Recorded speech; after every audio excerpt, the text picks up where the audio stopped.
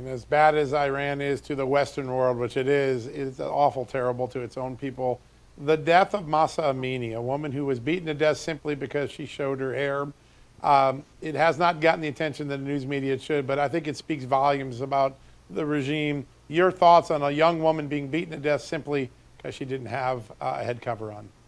It's horrific, it's cruel, it's barbaric, but it's nothing that should surprise any of us in the West. This is the type of thing that the mullahs do, that the religious zealots in Iran do, that this extremist leadership does in Iran. They are known for killing their own people who dissent, and that's simply what this young woman was doing. She didn't want to wear a headscarf. The religious police beat her to death, and now they're going crazy trying to make up excuses for it.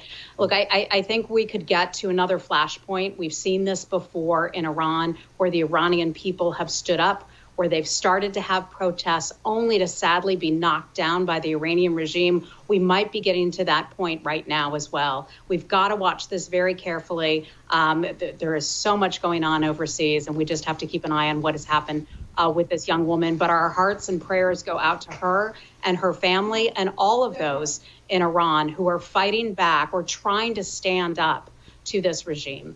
The Iranian people are good people. The regime is doing horrific things to its population.